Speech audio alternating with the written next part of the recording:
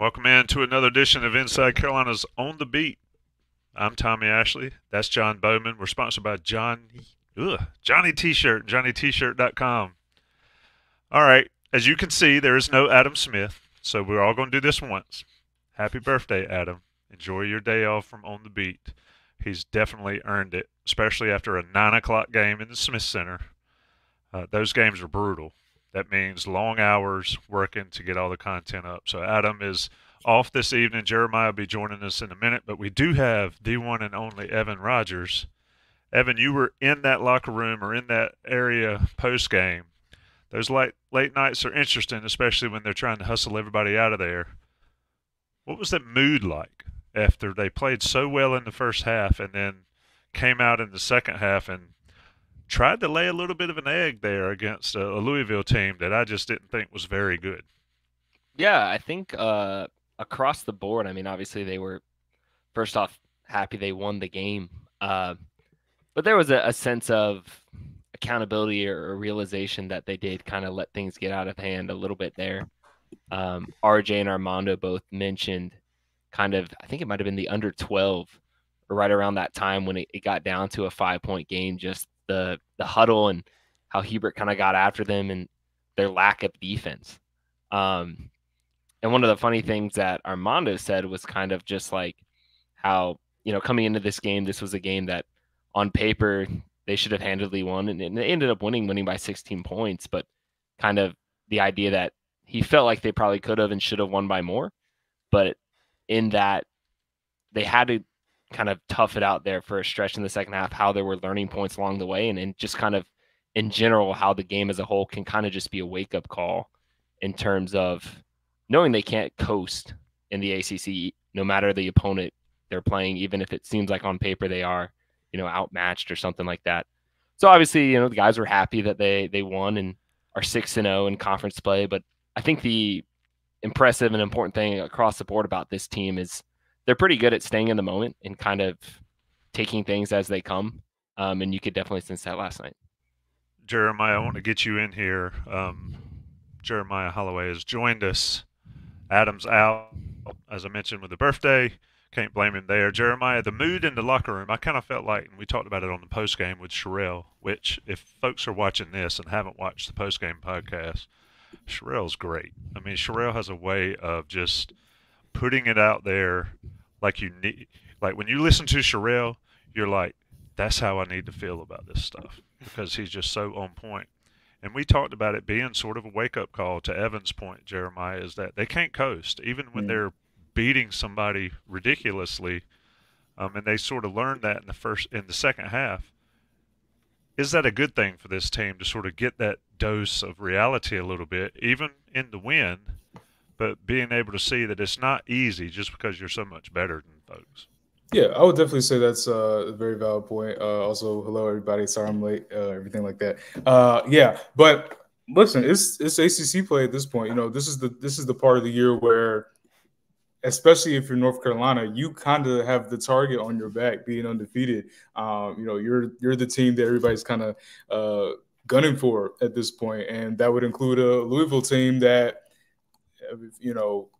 had a better offensive showing in the two games prior to seeing UNC. Obviously, it's one where you would want to see them, kind of go in there, take care of business early, and they got the big lead and everything like that. But it did kind of seem like the intensity kind of wasn't there at the same place. But I think those guys know that, and I think those guys have an understanding of, okay, they need to continually, put their foot on the gas, things like, or keep their foot, on the gas, and just understanding that. And I will say they've been consistent this year too of, these conference games, anybody kind of having the ability to, kind of give them a nice shot, necessarily. So I know for us, like, we kind of look at it and we see it as, and UNC, they shouldn't have a problem against a Louisville team. They shouldn't have a problem against a Notre Dame team or whoever the case may be. But I don't know. When you get on that court, when you get on those 94 feet,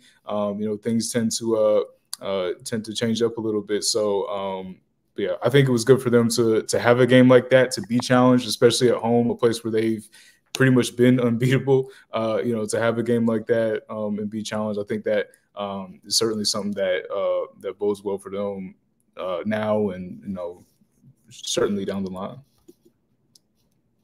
And North Carolina was challenged not just by Louisville, but by Hubert Davis last night. He refused to let North Carolina take their foot off the gas at all. And when he noticed it happening, he stepped in right away. I have this quote from his post-game press conference. It's kind of my quote of the week. He said, they're shooting 90% from the field. I said, it's hard to do that by yourself in the gym with nobody guarding you. Well, first of all, I want to say Hubert Davis has never seen me shooting in a gym by myself with nobody guarding me, because I'm shooting like 20%. But I think that speaks to Hubert Davis's coaching style. He's preached the last few games and the last few weeks intensity on the defensive end, focus on the defensive end. And there was a stretch last night where Louisville started to hit some tough shots. They started to put some pressure, some game pressure on UNC. And I was impressed with how UNC responded to that. I think part of it is it's a senior-laden team. It's a team with a lot of experience. They've been there before. But also I have to give a lot of credit to Hubert Davis. He pulled his team together in that timeout. I was really impressed with how UNC closed the game after that point. So I wanted to call that out as my quote of the week.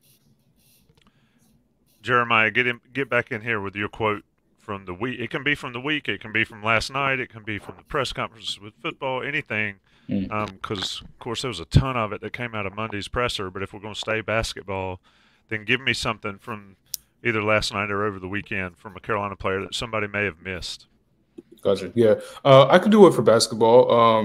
One that I had. So obviously, Jalen Withers had kind of a breakout game against his former team. He had the double-double off the bench. So he actually ended up being the first UNC player to have a double-double off the bench since Brady Manick did it the year that he was here. And I thought it was interesting that he really saved his best game of this. I won't say saved. I held off when I was writing about it on saying saved. It's not like he coasted to just wait on the Louisville game. So, but he did pull out his best game of the season against obviously, his former team and his former teammates. So, one quote that I had. I'll do a couple of quotes from Jalen Withers. So, he obviously had the tee up quote about I'll go ahead and read it. So his tee-up quote was, "It was definitely special. It was great to not only have my first double-double as a Tar Heel, but to have it against my previous team." And then he closes with, "I think that alone says it all." And then there's another one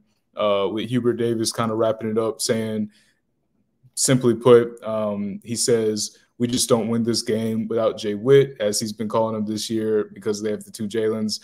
He said we needed him to have his best game of the season. But the reason I bring that quote up, beyond just the quote itself, it is the overall impact that I think Jalen Withers has been having as of late. I think for him, and I, talked to him a little bit about it when we got him in Charlotte, just adjusting to that role, adjusting to what they need of him. You got to think this was a guy that, averaged 10 points a game his freshman year at Louisville on a solid Louisville team as well. And, since then, sure, his scoring numbers, kind of haven't quite been up to there. But even last year, to average 9 points a game, to shoot 40% from three, to now, the playing time has adjusted a lot and what they asked him to do. But I thought he really got to flash a lot of his athleticism. He was able to, have his activity translate on the stat line. So he was really able to score some points and obviously get that double-double. So I think he adds another dimension to them, not just offensively, but I think defensively, he could give them another, like if he can be on the court 20, 25 minutes a night, playing the defense that, they need him to play and being active on the boards. I mean, he was playing at the 5, a little bit more than usual last game. He's played at the 5 this year before with Ingram at that 4. But I think if he's able to stay active and if he's able to just play like how he did yesterday, regardless of stats, just play with that same level of intensity, that gives them another dimension on both ends of the court. Absolutely. Evan, get in here. Give me a quick quote of the week that stood out for you. Yeah, this was from Armando after the game on the topic of net rankings, Ken Palm, all those ranking systems that everyone loves to talk about after every game. But I just thought this was a hilarious response from Armando. So when he was asked, do you keep up with KenPom? Do you keep up with Ned? I think the question was proposed to him in a way of, this was a team you should have blown out. Do you kind of keep track of how maybe not blowing them out will impact your rankings in the net or in KenPom or things like that? And Armando said, I follow and I see everything. I know all the metrics. I look at everything. So we probably should have handled them a little bit better. But I think today there were a lot of good teaching points. And then someone asked, well, who sends you this stuff? How do you keep track of it? And Armando claims, he says, I get a sheet of everything. I see everything. I watch all y'all's quotes. I look at everything. I'm a subscriber. I just got it under a fake name. So obviously there's probably a lot of joking and humor that goes into this. But kind of just on the point of the net rankings in itself, I think you saw last night, I think UNC dropped 1 spot in the net and then 2 spots in KenPom, which really isn't that big of a drop. I think the important thing is when you're playing teams like Louisville, which is a quad 4 game, even though it is an ACC opponent, or a Notre Dame, who, if you played them at home, is a fringe quad 3, almost quad 4 game. The work that UNC has done in the non-conference play, in beating Oklahoma, in beating Tennessee, and just kind of taking care of business in that non-conference schedule, has kind of given them a cushion to where margin of victory might not become as big of an issue as people might think. This isn't like last year where, you saw people kind of become these net rankings experts and kind of keeping track of all the quad 1s and the quad 2s and how that can change throughout the season. And I think another nice thing in terms of scheduling for UNC is that they only play Louisville and Notre Dame once each. They don't play either one of those teams twice. And I think that's important because just from a metric side or even just from a team standpoint, you don't want to play those teams at the bottom of your conference multiple times, even if it might help, say, your regular season record.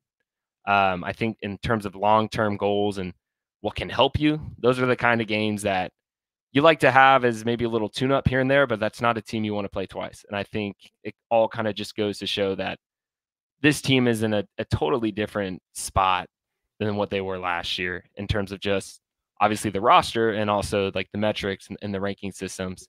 And it's probably not going to be something people will be checking on a daily basis come, mid-February, end of February. Evan, I have some thoughts about your quote of the night. Armando, I know, has a lot of NIL deals, but he's going to need more to pay for all these subscriptions. These things are not cheap. The premium subscription for evanmaya.com, I think, is like $120 or something crazy. So I respect Armando. I believe that he keeps in touch with the net and he visits KenPom and all that.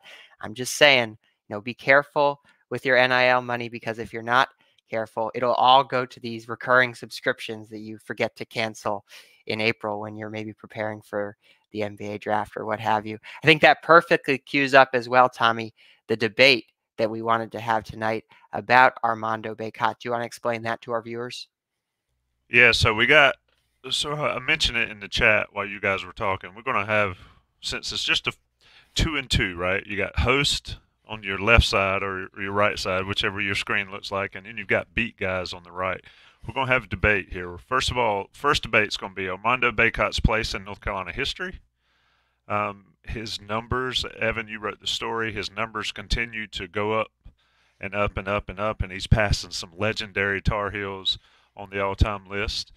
And also the ACC debate. We talked about the net and all the numbers right there. And yes, those metric sites and Evan Maya and all those guys, those are rabbit holes that you can get down in and explore. It is insane about how detailed they get.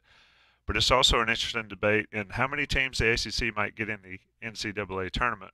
We're going to talk about that as well as we get into it. So host versus beat writers. You got it, boys? So what's going to happen is whoever gets to go first chooses their side, and you got to argue the other one. It's just how debates work, whether you agree or not. So, Evan, I already know which way you're going on one of them, so I'm taking the one I want and force you into the other side of it. And also, we'll throw a poll up on the Inside Carolina YouTube channel. So I want everybody to do a couple things. I want everybody to like it, like the video, like you guys have been doing. But I also want you to vote in the poll. at the end of all the evidence. Do not make a decision before the evidence is closed. Unless you just like one side better than the other, then you can pick it. But anyway, so that being said, let's get into this Armando debate. I'll let Jeremiah go first here. Jeremiah, your thoughts on Armando's place in North Carolina history. It's not just about numbers. It's not just about it's about rings, but it's about availability and longevity and all that. Where does Armando Bacot fit in North Carolina history, and do his numbers that he puts up deserve an asterisk beside them, given that he's in his now 5th season? Some of the guys he's passed only played 3 for the Tar Heels. Well, when we're saying are we saying like where does he rank all time? Not purely number wise. Take that into account. Okay. Like everybody would say, Tyler Hansbrough is the #1 scorer ever in North Carolina history. Sure. He's probably the most decorated North Carolina player ever, given all the awards he's won. Is he the greatest North Carolina player? I don't know if anybody would push him past Phil Ford. Those type debates here with Bacot. So I think just kind of putting in perspective, there are, if I have it correct, 8 retired jerseys, like permanently retired jerseys in the Smith Center. So that's already 8 guys. But there's certain criteria to do that. You got to win Player of the Year, and there's different criteria to do that. Then you think about some of the other just names that have come through there. It's hard to compare across position too. Like I wouldn't say, oh, he's not better than Joe Barry. Like Joe Barry was a scoring guard. Bacot's more of a big. So I guess you have to kind of consider it in those terms too. But if you did lump in everybody, I would say you'd have to put him in the top 25 because you almost have to. The 5th year thing, I do understand. And I think the thing that's interesting about the 5th year is Armando actually asterisks those numbers himself. So, like, if you ask him about it, he himself will downplay the numbers. Like, he's not going to politic to say, oh, well, I ranked this. I crossed 2,000 points. But at the end of the day, he did cross, 2,000 points. They're not going to – those points all counted. He played in those games. So, I'm not going to knock him for having those numbers. But at the same time, like you said, I mean, someone like a Charlie Scott played 3 years and, he just passed Charlie Scott. That's just kind of, goes into the greatness of kind of player that he was. Like I said, I did say I wasn't going to go across positions, but you do have to think about a guy like a Vince Carter came out of here. You just got to think about just certain guys like that, however long they were here, some of the numbers they put up. But for him he got the rebounding record outright. Like he got that year 4. So it wasn't like it's going to be unbreakable when he leaves, but he did break that record in year 4. He did play in the national championship game, and he has been, an all ACC level of player. So it's hard to, and also you have to think in recent Carolina history, a lot of their best players were one and dones. They've had a lot of guys in the last, 5. Maybe like 7 or 8 years that have kind of been one and done type players. So for him to kind of add to his college legacy, and he might not end up being a guy where we say, oh, XYZ came out of North Carolina and did this in the NBA. He might not end up being that, like in that Michael Jordan, Vince Carter class. But you do have to look, kind of look at the UNC record book. So I would say I would definitely put him in the top 25. Maybe if North Carolina does, if they have a miracle run, I won't say miracle run, but if they have the run that they hope to have and get to a national championship and win it, that has to shoot them up. But right now I'm going to say a top 25. I think that's probably fair. I would say that's a fair ranking. Also, one thing I'll just throw in before I, kind of give it up, I will say that some of the UNC teams that he's played on, outside of the team that did make that run to the national championship, a lot of those teams didn't get off the ground much in the regular season, even that team that went to the championship. So this is certainly the best team that he's been on. This is probably the first elite team that he's been on. So I think that would factor in as well. First of all, I want to just put this debate in context, I think it would be really helpful for everyone to take a look at Adrian Atkinson's pieces that he did for Inside Carolina in the summer of 2022. He's done it a few times, ranking the top 100 UNC basketball players. So just to put this in context, when Jeremiah says Armando is a top 25 guy, George Lynch ranked number 22, Mike O'Koren 21. Bryce Johnson is in there as well, I think. Yeah, Bryce Johnson's number 25. So that's the caliber of players we're talking about for UNC basketball all time in the 20s. And I think Armando is ranked higher than that.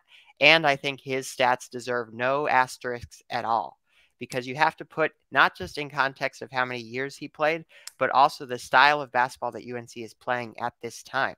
There's a lot of 2 big years when UNC was playing under Roy Williams, where they were pounding the ball with a power forward and a center, a lot of post-ups. Then you look back at just how basketball has changed over the years. So many more three-pointers now, so much more jump shooting, especially when you look deeper back into the historical ranks. So Armando is a guy who might have dominated even more if he was playing in a different era, but he's still thriving this day and age for North Carolina in this three-point shooting basketball world that we live in. I'm tremendously impressed with what Armando is doing on the court. All the accolades, he deserves them, and climbing up the ranks and things like that. It's also a testament to his ability to stay healthy, which not everyone who's come through North Carolina has been able to do, especially big men. So I think you have to give him that mark as well. And the last thing I'll say before I turn it over to Evan, turn it over to the losing side of this debate, is I will say Armando's story is not yet done. There's a whole March Madness to go with him, especially the way this team is playing. So I think he has a lot of work that he could do to add to his legacy. Wow. You give John Bauman the test before the answers before the test, and he knocks it out of the park. That was a great response. I agree with everything Jeremiah said as well. The biggest takeaway for me is you got to win a championship to be considered a great at North Carolina.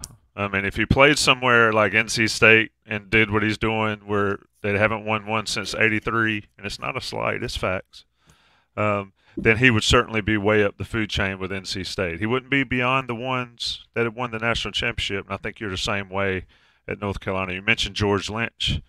I would wager – I would be interested in the chat. There's 150-plus people in here, and I might ask this when we do a post-game where there's over 1,000 is, where do you rank George Lynch versus Armando Bacot? Who's higher on the list? That'll be an interesting debate. But, Evan, your take on Bacot's standing here in North Carolina history, here in, January, mid-January of 2024, when he's still got half a season left to play? Yeah, it's interesting. Jeremiah mentioned the rafters, and obviously you've got the retired numbers, but you also got the honored numbers. And currently, at this moment, Bacot doesn't meet the criteria to have his jersey honored. I think it's something of either a first or second team All-America, an ACC Player of the Year, MVP of a championship game or Final Four. And I think there might be one or two more. But either way, he doesn't meet that criteria right now. And I would make the argument that when his career is all said and done, and he still, if he still doesn't meet that criteria, if he isn't an All-American, if he isn't the ACC Player of the Year, most valuable player of a title team, something like that, I would propose that you should and probably could make an exception for Armando. I think he is a player that deserves to have his jersey in the rafters. I think when you take into account the rebounding record that he broke and whose record he broke specifically in Hansbrough, I think that's enough to have him in the rafters. I think it's crazy to think that a guy who's more than likely, and I'm kind of on the side that I don't know if his records need an asterisk. I'd kind of prefer maybe a parentheses where you have his total career number, and then in the parentheses you have his number through 4 years, just to kind of give some context. But you're talking about a guy who more than likely, barring health, is going to finish second all time in the ACC in rebounding. He's already over Ralph Sampson. He's probably going to pass Tim Duncan pretty soon. I mean, you're talking about all-time greats, NBA Hall of Famers. So how I view Armando's legacy is, in a vacuum, would just be the idea that he is a player that I think has garnered the legacy to where if he doesn't meet this criteria that's been in place for I don't know how many years, he is worthy of being made an exception. And that's kind of how I'll leave it. That's an interesting debate because if you're going to make exceptions, I think one of the biggest omissions in the whole thing is Ed Cota and even Kennedy Meeks. I mean, Kennedy Meeks should have been MOP in the Final Four in 2017. He wasn't. And that would have got his name up there. Interesting names in the chat. Antoine Jameson. Jameson never won a title. They won ACC championships, but they never won an NCAA title. Got there twice and couldn't get it done for whatever reason. God, that was brutal. I was there. I would say Jameson was a National Player of the Year, though. You know what I mean? Like he was, like he had the highest individual accolade that you could have, even if he wasn't on a team that was able to bring one home. Certainly valid. And again, folks, Bacot's got 20 more games to set that record here. I think what you do when you rank, I don't know if total numbers are a thing. Scoring numbers. I mean, you can look in the NBA at the scoring numbers, but if you look at rebounds per game, I don't have the list in front of me, John. You're great with stats. You can pull it up. If it, per game, if I played 100 games or more, I think that's the best rebounder that Carolina had. Whoever leads that list, if it's Bacot, then it's Bacot. But these guys had only had the chance to play 3 years, and now they can play 5. I think that's where the numbers sort of brings into me. And again, I'm old school. Is that you don't get credit for being there forever. If Michael Jordan played however many years LeBron had played, who has more points? I mean, it's those type debates that go on the highest level. But I think it's an interesting one. Bacot certainly one of the most beloved Carolina guys, and I would say, and you guys would agree, a great interview and a great ambassador. One of the quotes, one of the favorite as far as Tar Heel fans quotes is when he was walking off the court at whatever game, and he said he would die for that school and die for Carolina. That right there skyrocketed him into Tar Heel lore as one of the fan favorites forever. And can I ask? Sorry. Can I ask one? And this is recent memory, so everybody would be able to kind of participate because I guess everybody would have seen. Who would y'all say had a better career between Bacot and Tyler Zeller? That's an interesting one. I have to do some research there. What do you think, John? I'm taking Bacot when you look at his overall career. I think Tyler Zeller was good, but he had some really talented post players around him as well that he might have benefited from a little bit. Bacot, like I said, he's been basically doing it all himself at that center position. He's been playing next to a different caliber of 4 than Tyler Zeller is playing next to. So, yeah, my initial take there is I'd rank Bacot higher. I also want to say, just briefly, Evan, to your idea about a parentheses next to someone's name saying 5 seasons. When does it stop? I mean, if a player plays 1 season, should we put parentheses 1 season and then multiply all their stats by 4? I mean, at that point, Dewey Ferris would have the most 3-pointers per minute played in UNC basketball, and you could times his stats by 1,000 and make him if he would have played all these minutes, he'd be the all-time 3-point shooter. So respectfully, I just want to say, people play at Carolina for different amounts of seasons. Some guys are here for 2 seasons and then they're off to the NBA, or they're here for a season, 1 and done, and then they're off. I think you have to just look at how many years they're in Chapel Hill, regardless if it was a COVID-related extension for 5 seasons. Yeah, Zeller won ACC Player of the Year. Yep. And he's been a pro. I'm still not sure how Tyler didn't play in the league longer than his brother, but maybe that was a Charlotte Hornet thing. Timmy Ann mentioned, it's a great point, Bacot and RJ they had to deal with the pandemic. These guys that had to play in those pandemic years, those are crazy. I will say this about one and dones. I don't think you can be an all-time great and be a one and done. I don't think you can. You had a great season or whatever, but just because you're one and done, I don't think you can be considered one of the all-time greats unless you were National Player of the Year or whatever, or won a national championship or the MVP. And even then, I don't know if you can go 1 year and be an all-time great. I think Bacot's going to be considered. I like the top 25 thing that you mentioned early, Jeremiah. I think that's probably fair. But George Lynch, anybody that wants to rank anybody over George Lynch is in that debate is, I have to question what we got going on here, unless Tar Heels can get it done on April 8th of this year. Let me take a second to talk about. No, John, you can do the Johnny T-shirt. I love it. You're so good at it. So you'll handle Johnny T-shirt. I'll get the one later. You are listening to On the Beat Live. We want to take a second to talk about our sponsor for this show and all of Inside Carolina's podcasts, Johnny T-shirt. If you're on Franklin Street sometime this winter for a UNC basketball game, you step outside to go to the game and you realize, man, it's a little colder than I thought it was going to be. You can go to Johnny T-shirt, pick up a new jacket, any new UNC gear that you need. You can grab it from Johnny T-shirt. You can also check out their online shop as well. We appreciate them for supporting Inside Carolina podcasts, so we'd ask you to give them some business whenever you're in the market for UNC gear. We're going to take a quick break. Tommy, I always give this quote to you: let the national guys pay the bills. We'll be right back with a little bit more On the Beat Live. Perfect time, and we're right here at the bottom of the hour, Thursday, January 18th. Shout out to Johnny T-shirt. And shout out to the folks that have joined us. Almost 200 here.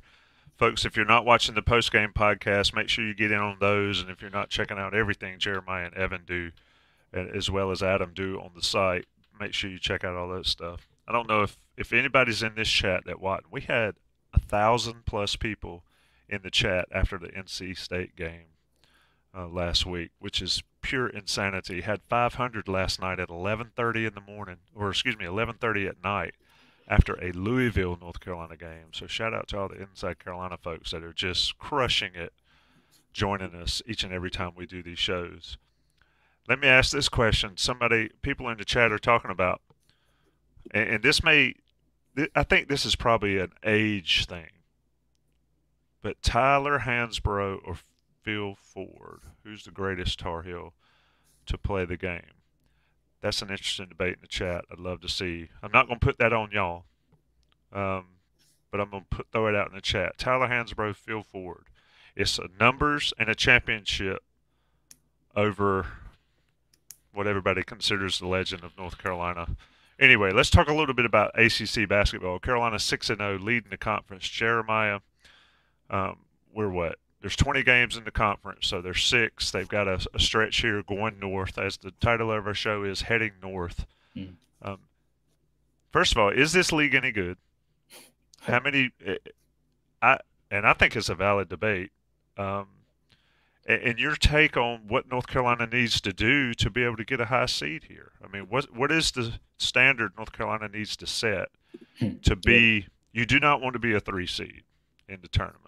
You don't want to be lower, but I almost would rather be a 7 than a 3, just simply because you set yourself up to play some really strong teams, if that makes any sense. But what's North Carolina's path going forward to be a 1 or 2 seed here in a conference that's not good metrically, like we talked about earlier? Yeah. I feel like there's a lot to that conversation, because when you look at the ACC, the most recent bracketology that I saw, save those for later. I'm just saying the most recent one I saw had 5 ACC teams in it. And I have to double check to remember, some of the 2 of the ACC teams that were in there were first 4 teams. And then there were 3, UNC Duke being 2 of them, that made the field, just straight up made the field. So that's where the perception of the ACC is at. The perception is the ACC is a 4 or 5 bid league. So that's kind of where they're at with it. Now, how that pertains to North Carolina moving forward, what UNC has going for it right now, it beat Tennessee, and Tennessee has, it wasn't like Tennessee fell off a cliff. Like Tennessee has still, it's only recently that UNC has been ranked ahead of them in the AP poll. So that Tennessee win is going to age well. I do think the Oklahoma win will age well, but maybe not to the caliber that the Tennessee win will. And some of their losses that they have, really, 2 of their 3 losses are very, quote unquote, justifiable. That's probably not the right word to use, but even Villanova, they're not a bad team. But UConn and Kentucky, those are 2 of the best teams in the country. So your losses are, to teams that could beat anybody any given night with ease, probably. And then your wins, you got some good wins in here too. Your Clemson win's probably your best conference win as far as just, I don't know, Florida State is, whatever, 5-1 in the conference. But at the time, your Clemson win would have been your best win. What UNC's got to do now is essentially just, in as many games as they can, just take care of business night in, night out. And they're probably going to have to win a lot of these games by double digits. Like, they're going to want to have some, if they want to get a 1 or a 2 seed, they're going to have like a plethora of just convincing wins, like 10, 15 points. Me and Evan were talking about it yesterday. Like, you play these conference games, like, you can slip up. Like, honestly, like, if they lost the game before they played Duke on February 3rd, like, I wouldn't be shocked if they lost the game before that, just because, this is the part of the year where everybody just loses games. Last week it was, I'm trying to think, it was 7 of the top 9 teams lost to an unranked opponent. Like, this is the part of the year where you get there, and even Louisville kind of, cut it in close with them yesterday. So I think the path for UNC to get a 1 or a 2 is lose probably in the regular season. You probably don't want to lose any more than like 2 conference games. And that's just because of the state of the ACC. Like, if this was a typical year where, you felt like it was multiple teams in the ACC that could have made a run in the tournament, okay, maybe you could get away with losing 4 or 5, I don't know, but at least if you finish in the top 3 in the ACC, all right, you can get a decent seed. But even Duke, that one year when they lost to South Carolina, when they won the ACC tournament, they were like a 5 seed in the ACC, but they got a 2 seed in the tournament because the ACC was perceived as a much better product. But now that they're not, I would think maybe you could get 3, but I would think probably like 2 or 3 losses is probably the sweet spot to still secure maybe a number 1 or a number 2. And if you do have 2 losses, one of them better be to Duke, so and you got to beat Duke as well. You got to get at least 1 on them. So I would think a very dominant conference run and a pretty deep ACC tournament run. And I think they're in contention for a 1 or a 2. Yeah, I think to our point, we're talking about, you mentioned Florida State. NC State's 5-1, only lost to Carolina. Right. Florida State 5-1, only lost to Carolina. The problem with the ACC, Evan, is that if you do lose one of these games, Boston College is not an easy place to play. Of course, they went to Clemson and won there. That's not an easy place. Virginia is never an easy game to play.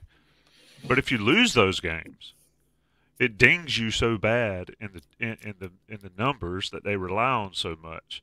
And to Jeremiah's point, back in the day,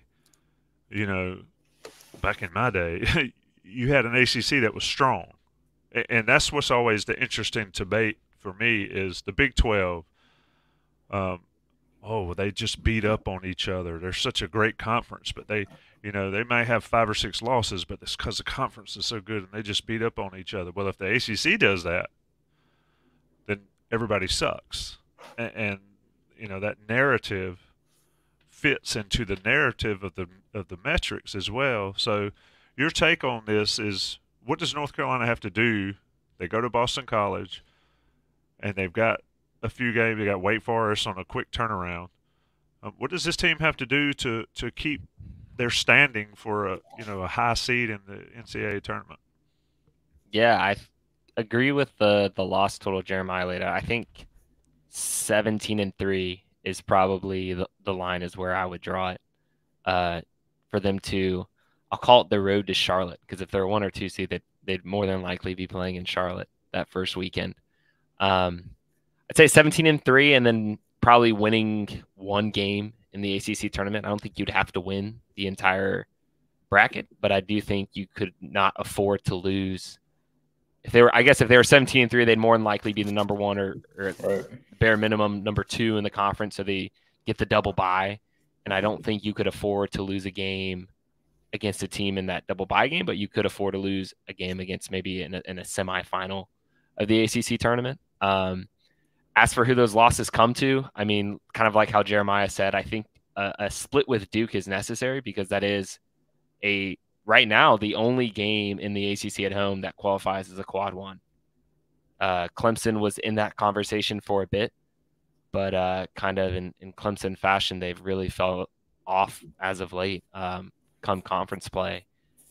And yeah, it's a weird spot where the ACC is right now, because I think in the non-conference, people were pretty high on kind of the state of the ACC, especially in comparison to last season. You had Clemson there for a good bit, who was undefeated and picked up a pretty quality win at Alabama. Obviously, high hopes for Miami coming into the year. People were high on them. But once conference plays come, you kind of just see the middle kind of mix amongst itself. Like you guys mentioned, you've got NC State and Florida State who are 5-1. And I think Clemson has 3 or maybe 4 ACC losses, which is crazy. But they're 2-4. 2-4, yeah. So, gosh, I mean, like if the season ended today, there might be 3 teams in the ACC that would be in the NCAA tournament. And Duke, UNC, and I think Clemson would still get in, just because I think the conference as a whole has a lot of work to do. I mean, right now it's UNC, Duke, Clemson in that order in the net, and then Wake is the next highest around the 47-48 margin, and UNC was ranked 46 last year at the end of the season and didn't make the tournament. So I think they'll get to 4 or 5. That would be my guess. I think 5 is probably where I could imagine them going to, but it's not a guarantee. The conference has a lot of work to do in terms of you're going to need some of the middle to kind of separate itself, because having these teams kind of beat up on each other who may have not capitalized in the non-conference, whether that's Florida State losing to Lipscomb or NC State losing to Tennessee and then beating up on the Detroit Mercies of the world. Like you had this middle ACC that, outside of Clemson and Miami, they didn't really pick up many marquee wins in the non-conference, which does the ACC no favors, because that's when these metrics and net rankings initially come out. And once they initially come out, you have to do your work from there. So I would say in terms of, UNC in this discussion, 17-3, where you've got to split with Duke and your other 2 losses are to the middle of the ACC. Like, I don't think you could drop a Notre Dame or something like that. And then just 1 win at the bare minimum in the ACC tournament, I think would secure you a 2 or 1 seed, which is kind of crazy, because you think about 4 or 5 years ago, you go 17-3 in the ACC, you're a surefire lock probably for a 1 seed. But it's kind of the current state of the conference right now. Yeah, I mean, it's crazy. Carolina cannot, teams like Clemson and Florida State and NC State cannot afford to lose to the bottom dwellers in the conference, or they're not going to make the tournament. How much you care about that is a debate, but I think that the ACC, as it's currently constituted, needs more teams to make this tournament. Here's something else a factor, I think. When you have teams like Florida Atlantic make the Final Four, I think that has the committee saying, whoa, we can put these other teams in. These teams that are pretty good, that nobody really pays attention to other than their fan bases, they make these long runs. It's a great story. I mean, wow, it's March Madness, and I think that matters. Nobody wants to see Florida State go lose in the first round as a 7 seed to, directional state. But they do want to see Florida Atlantic make a run. They want to see a St. Peter's that gets in, for winning their conference. But you sort of introduce the ACC being bad introduces more of these non-champion, quote-unquote, lesser conference teams that may have been number one in the regular season, got upset in the tournament, wouldn't normally make the tournament. They get in, and then you see these great stories. I think it all plays out. I think the ACC is in trouble. And I think it's a different podcast, different story, but I think Carolina needs to get out of it as fast as possible. But as far as basketball, I think Carolina can ill afford to lose to anybody not named Duke, maybe Florida State in the conference, and still be in line for a 1 or 2 seed in the tournament. I just think it is such an anchor to you. Let me take a second to talk about Congruity.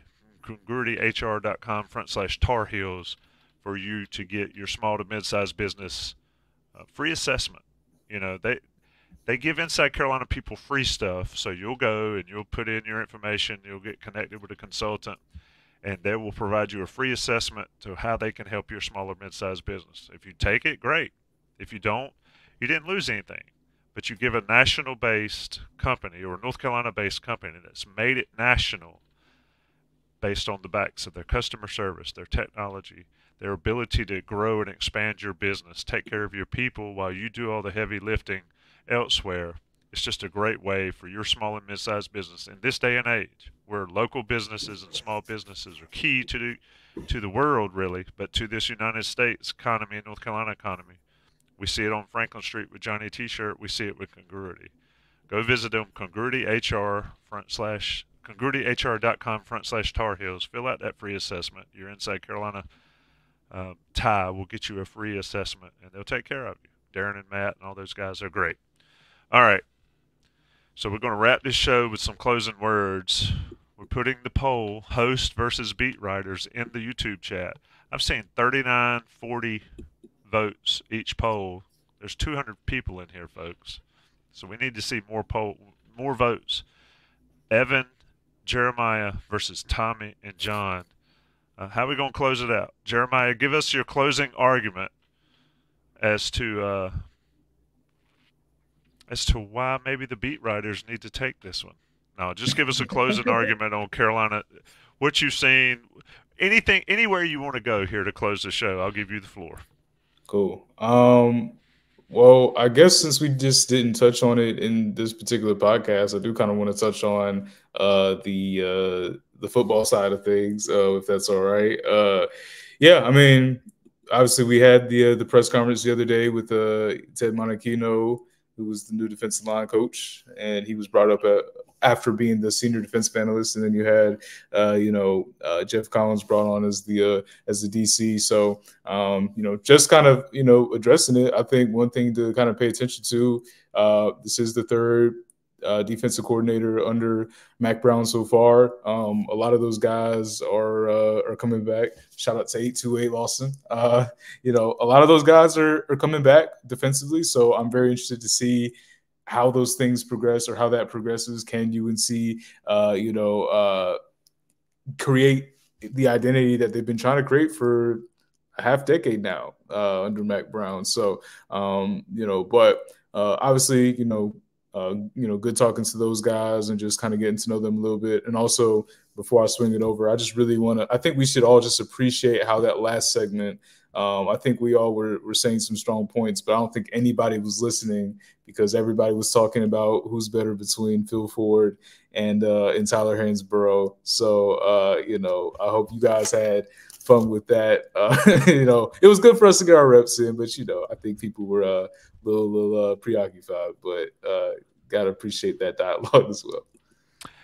Hey, the cool thing about these chats, to sort of build off your point, is that folks get in here and they talk to each other. Absolutely. And it's always civil in these YouTube chats. Yet I go to the message boards and I see these people that I've met in my human being life, in the Bowls lot specifically, and they're just at each other's throats. It's unbelievable. Every thread devolves in the same 5 or 6 people, just especially on the football side. Jeremiah, you brought up Monachino and Collins. It's just like, what are we doing, folks? YouTube chats. I never thought that we would have YouTube chats that were much more chill and friendly, and sit around the campfire or the water cooler or whatever, just, having a drink and chatting amicably. But it is that way. Preston from Greensboro, he knows where the bread is buttered. He knows to say to old guys. And for this purpose, John Bauman and Tommy Ashley are the old guys. Evan, close us out. Closing thoughts for you on this week in North Carolina athletics. Yeah, I'm going to take it basketball first, but shout out to Preston from Greensboro asking, will Des Evans get 10 sacks? Obviously, that's an old-timey jab. It's funny he mentions that.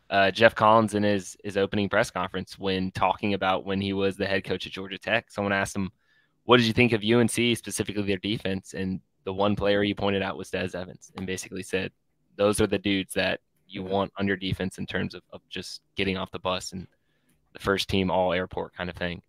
But with the basketball team, I think it's going to be just another interesting week in 2 weeks, really leading up to this Duke game. It's kind of another semi-road trip where they've got 3 of the next 4 on the road. And then the home game they have is kind of a tough turnaround going from Boston on Saturday to playing against Wake Forest on Monday night.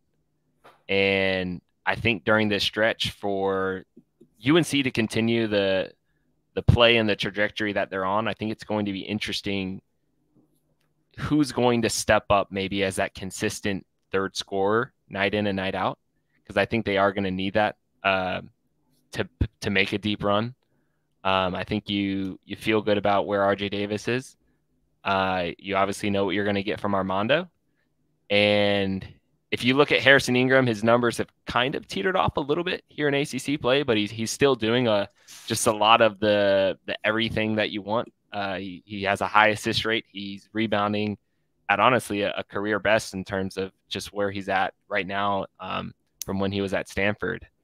And I think you're seeing Cormac kind of get into a rhythm. It's tough. You see these games where he shoots like 4-7 against Louisville, and then he'll have, a 2-6, 1-6, something like that. So I just think, the team is still not at its full capacity. And I think that's a good and exciting thing.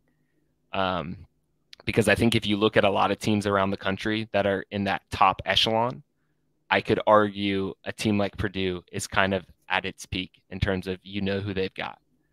I would even argue UConn, who now is fully healthy, you kind of know who you're getting out of all those guys, maybe besides Castle. He's still kind of growing, being a younger guy.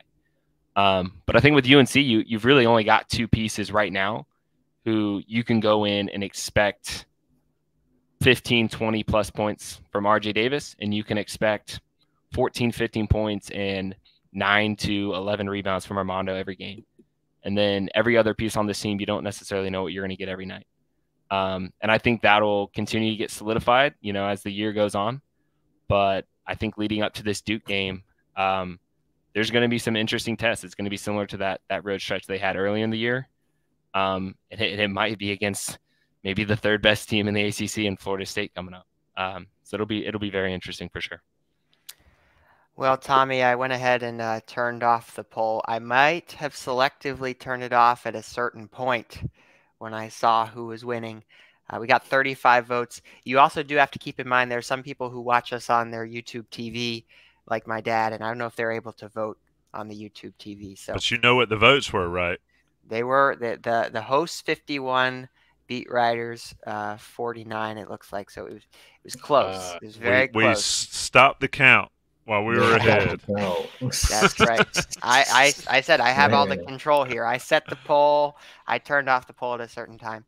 I put an asterisk on that one. Put a parentheses on that one. Yeah, really. And we're gonna have a trophy that has like parentheses around it. Maybe we'll have a bobblehead back here. We win the bobblehead this week, John. There we go.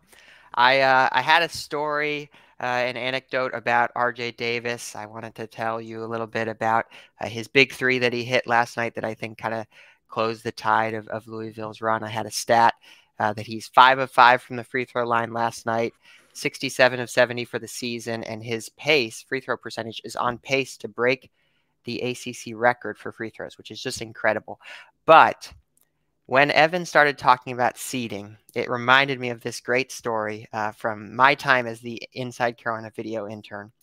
So Evan, you're probably, never want to root for anything, but you're probably hoping that UNC is the 1 or 2 seed in Charlotte, because that means you might get to go and travel down via car to some of those games. So that's what happened for me. I forget if it was my junior year or senior year at UNC. UNC was a 1 seed or 2 seed in playing in Charlotte for the NCAA tournament. So I was really excited to be able to go and cover those games. Covering an NCAA tournament is really cool. So we go down there and we get the chance to stay in the media hotel, which is like the fanciest hotel, of course, that I've ever stayed in my life, the Westin or whatever. I put my credit card down to pay for the hotel or whatever. I'm like, okay, I have a few minutes here, a few hours, not going to tell Ben, but maybe I'll go out and play a quick round of golf in Charlotte. That sounds fun. So I go over to Sifford Golf Course in downtown Charlotte. I roll up there. It's a nice golf course, but it's not too expensive. I think it was like 9 holes, $25, whatever. I go to pay, and the guy says, sir, we're not going to be able to have you play on the course today. I'm like, what are you talking about? He's like, your credit card declined. And I'm like shocked. I'm like, what in the world? I am not really familiar with credit cards and how they work either. I'm not sure. This is the first time certainly that I've been declined. I'm terribly embarrassed, especially walking up as a single to go play. You put your card down. He's like, oh yeah, your card declines. So I think I just left. I think I just gave up. What ended up happening was the ACC Media Hotel was so expensive, putting my credit card down for the hotel overran all my limits for like the entire month. And of course, you get reimbursed and things like that. Shout out to Inside Carolina for always taking care of us. But that one payment to the Westin for the ACC Media Hotel shot me out for the entire week. So I had to live off of ACC Media food, and I was not able to play golf because I could not afford it because my card had hit his limit. So that just reminded me of that story, Evan. If you go down to Charlotte for UNC as the 1 or 2 seed, just be careful. That's all I'm saying.